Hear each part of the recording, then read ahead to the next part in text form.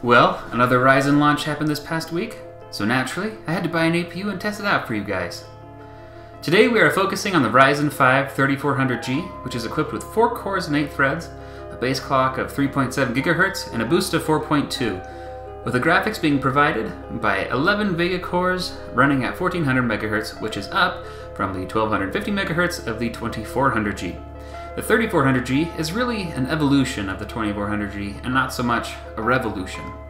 Like the 2400G, which, while being branded as a 2000 series chip, was based on the first generation 14nm Zen architecture, the 3400G is based on the 12nm Zen Plus architecture, not the new 7nm Zen 2 architecture that is in all of the 3000 series Ryzen chips that are above this in the product stack.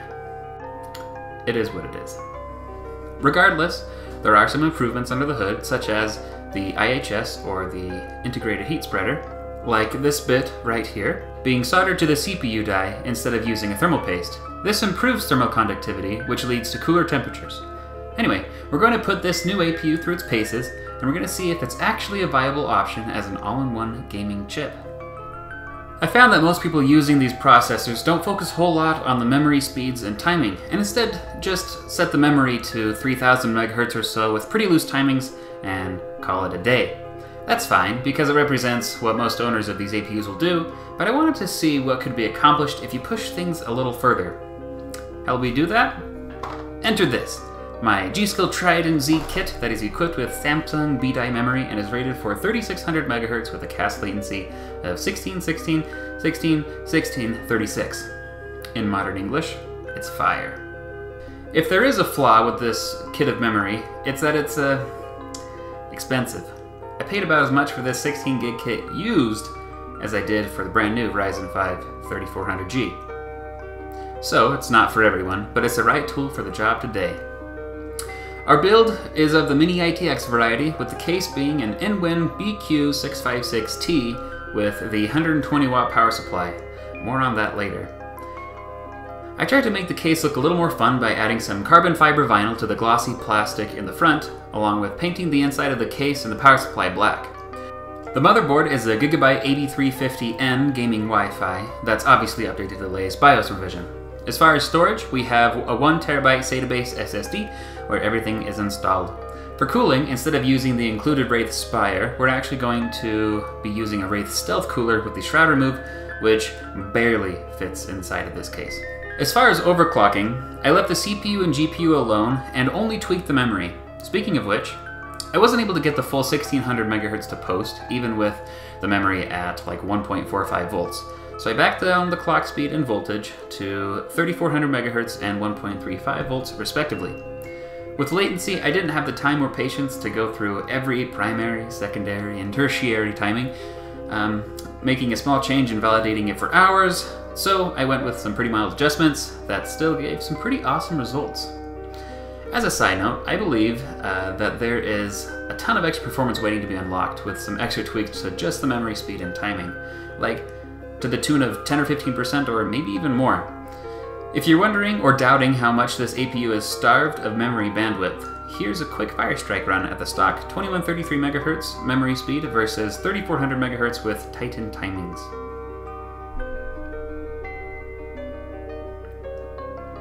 And just like that, we got a 24% increase in the graphics score, just with memory. That's crazy!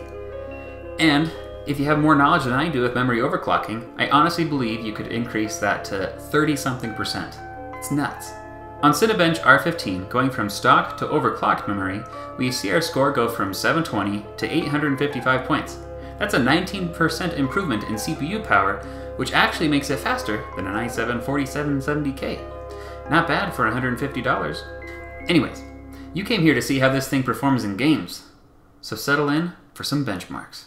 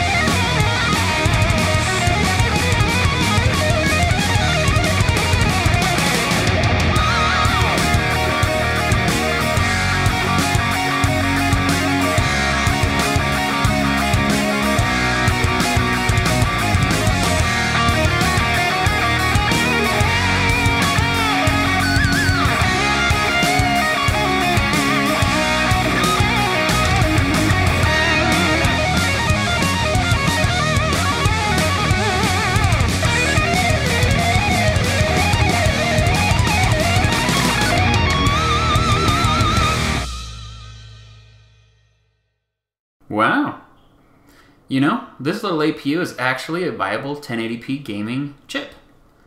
That's honestly kind of incredible that we can get an i7 4770K performance with like a GTX 1050 Ti out of a $149 CPU. You may be wondering why I didn't include Apex Legends in this list. Well, I tried, but you know the 120 watt power supply that this case has? It turns out that's fine for every other game I tested, but it's not enough when trying to run Apex. To make sure this power theory was correct, I plugged the computer into my kilowatt meter and found that when I loaded into the Apex menu, it would race to like 150 something watts, and then the PC would just shut down. Now, this computer isn't actually drawing 150 watts, but assuming that the power supply is about 80% efficient, 80% of 150 is 120, so that makes sense that it just kind of ran out of steam. It hit the 120 watts and the power supply shut down to protect itself.